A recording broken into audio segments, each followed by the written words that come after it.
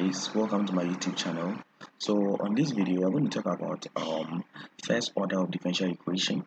That is, we're going to get with differential equation form, standard form, and general and particular solution first for first order. That first order. So this is actually a tutorial under calculus.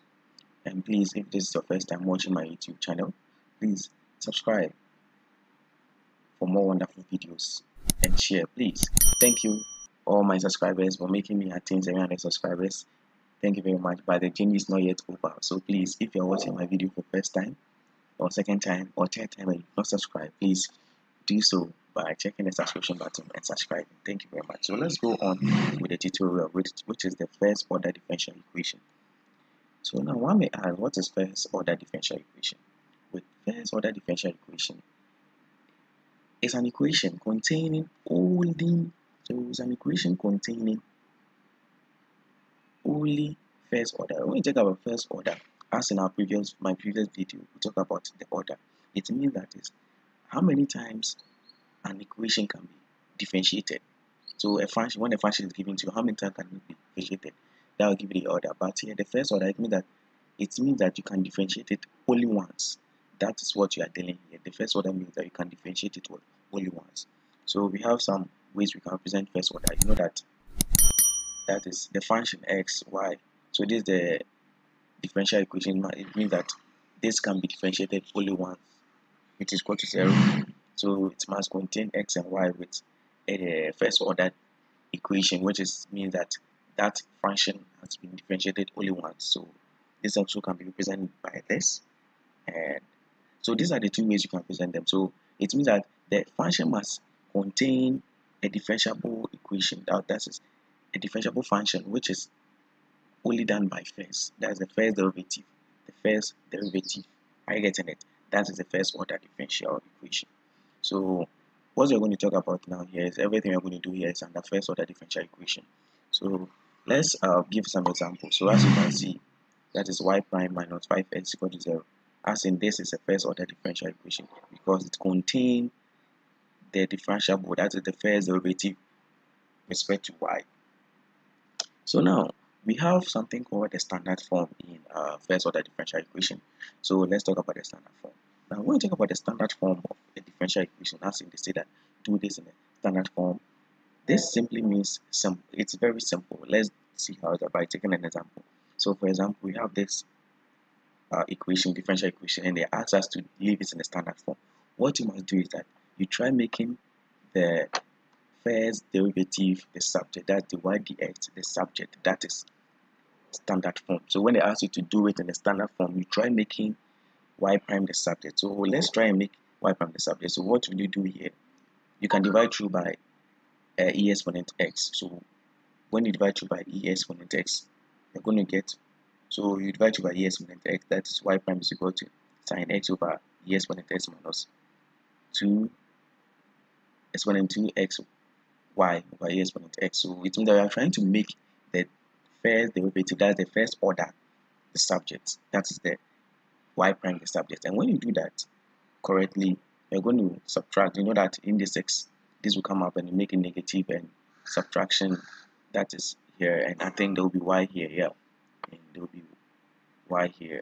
So when you do that correctly, this is what you get. So in the standard form, when they ask you to do it in the standard form, what you need to do is that you are just making the y dx the subject, that is the y prime the subject, that is it. So in the standard form, that's what you are trying to make.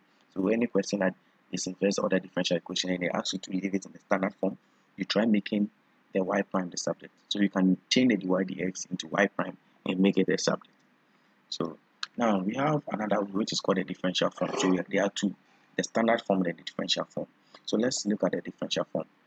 So the differential form, once you read that, the right side of the y prime fy, that's f, the function xy, can be written as a quotient of two functions. So the function is n xy and negative xy. So I'm going to explain how this thing about. So when you do it, you're trying to make sure that you make the equation or the function or the differential equation in this form. How did you get this formula? Okay, now this is equivalent to this. So they try making the y dx the subject from this equation, and you arrive at this. So when a differential equation is given to you as this, you try making dy dx the subject, and when you make it the subject, you should get something like m into bracket xy. That's the function of m and the function of x, but one must be negated, either the up or the down. Yes, so the m is for the dx. As you can see, the m is for the dx and the n is for the dy. I getting it? Yes. So now let's do something here. Let's take an example and see. So we are supposed to make this in a differential form. The first impression you must do is that you are trying to make this in a differential form. You are trying to make dy dx the subject, so that it will be in a form of this. So when you do that correctly, you're going to multiply through by 1 over dx. So dx will cancel the x here and leaving it. So when you do that correctly, it means that you're going to get dy over dx. So when you do that correctly, you're going to get this dy over dx is equal to this, because from the previous one, when you check here, when you check it, that means you're going to divide through by,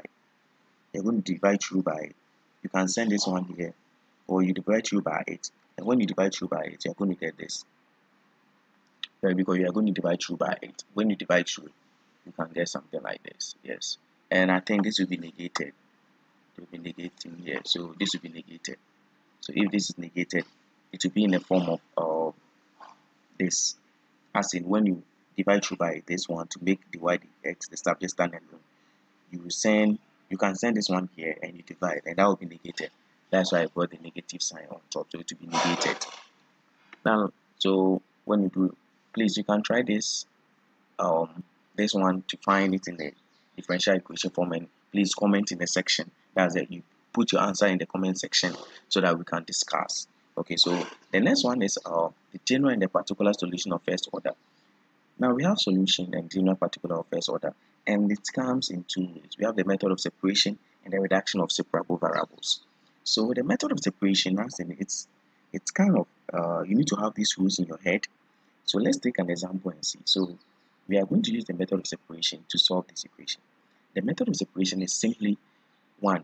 You must make sure that the y goes with the dy and the x goes with the dx, as in we saw it in our first my previous slide, that my previous tutorial, that you see from the differential equation, as you know that m into bracket m the function must go to negative n the function. So you must make sure that the x goes with the dx and the y goes with the y, because I said it in previously. So let's do something. What you need to do is now here is you try to make any possible way so that the x will go to x and the y go to dy.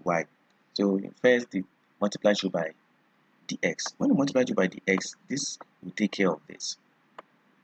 So when that take care of that, you're going to get a form of like this. But our intention is to make sure that x goes with the x and y goes with what? Dy. So how can you do it again? The next thing to do is that you're going to divide through by 1 over x plus 1. When you divide through by 1 over x plus 1, this is going to cancel this. So when it cancels, in the correct way, you're going to have something like dy is equal to y squared plus 1 dx x over x plus 1. But you're trying to make sure that the y goes with the y goes with y, and the x goes with x. So you're going to multiply through by, that's you divide through by y squared plus 1. So when you divide through by y squared plus 1, I think this is going to take care of this.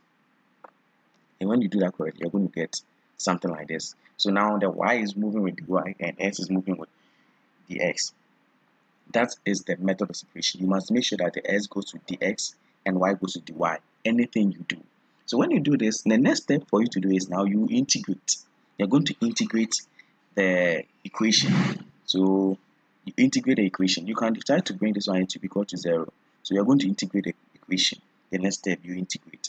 So you find the integral of this dy and you find the integral of the dx. So when you do that correctly, the answer will be provided with the integration. As in, you should learn your integral. Like you go back and learn very well with your integral, because with differential equation it involves a lot. As in method of equation, you make sure that the y goes with y, the x goes with the x, and after you find the integral. So when you find the integral correctly, you're going to get the tan inverse of y plus c is equal to x minus ln x plus 1 c. So all of them, they have c. This can be c1, c2, and this can be c1. So if C1, C2 is a constant, so at the end you can decide to make it very nice by sending this one here plus C. This C is a constant, so this how it can be C1. When you add it to C2, you're going to get a big C. So at the end, the result will be tan inverse of y minus x plus ln x plus 1 plus c. So that is for the separation of uh, variables. So you must make sure that the x goes to x, the y goes to y. After you are done, you find the integral of the equation. Thank you very much. Now we have another one which is called the equation with homogeneous coefficient. That is using the reduction of separable variables. So with that, what you need to do is you cannot there are certain questions that you cannot use separation of variables to do. So that one use what? Reduction of what? Separable variables. Yes. So with the reduction of separable variables, it only applies to homogeneous coefficient. When we talk about homogeneous coefficient, let's explain. The homogeneous coefficient means that they have the same degree. As I talked about my previous video on degree. So please, if you don't watch my previous video, you can go and watch it. The degree is the power of the higher derivative. So, and you know that the higher derivative in the first order is 1. So you try to what? Find the degree. If the degree are the same for both sides, then you use the homogeneous coefficient. So the homogeneous coefficient, there are rules you must follow. That is, you are going to use to solve the homogeneous coefficient, the equation. You must use substitution. Yes, with the substitution, as in when you use the substitution and you try using the same way, finding for x and y, making but with this one, you're going to replace y with x bin. You're going to replace y with x bin. And when you differentiate this as a product rule, it means that you're going to get dy over dx is equal to x div over dx plus v. Because you take one and differentiate, you hold one and differentiate.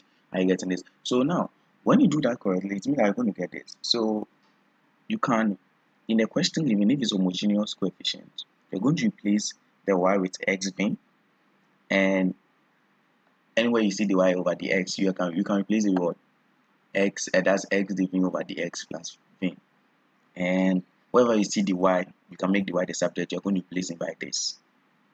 So when you place it by this, now you solve it in the normal way using the separation of variables. That's you solve it in the normal way. But with this, you are trying to eliminate y out. You are removing y out. So it's going to deal with div and dx. So you remove y out, you're going to be left with div and dx, and you solve it in a way, the same way that's moving v to one side with div and moving x with one side with dx. After, when you are done, you integrate. When you integrate, you know that from this equation, when you try to make v the subject, v will be equal to what? That v will be equal to y over x. So when you finish with the integration, you replace in wherever you see v, you replace it with y over x. Yes, so that is the equation with the homogeneous coefficient. That's the reduction.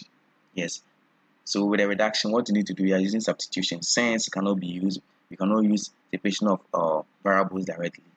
You must use substitution. Wherever you see y, you put in x v. Wherever you see dy over dx, you put in x div over dx plus v. Wherever you see dy, you put in that. So when you do that, it's actually, when you do that, now you use the same principle in the separation of what? Variables. That is, you are trying to make the x go to the x side and the v move to the v side. And after you find the integral, when you are done, now you put in the integral. That's when you are done with the integral, and you see, and wherever you see v, you put in y over x. This is attained by here.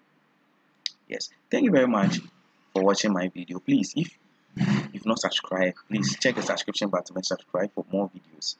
Yes, and thank you for all my subscribers. Thank you very much. Thank you.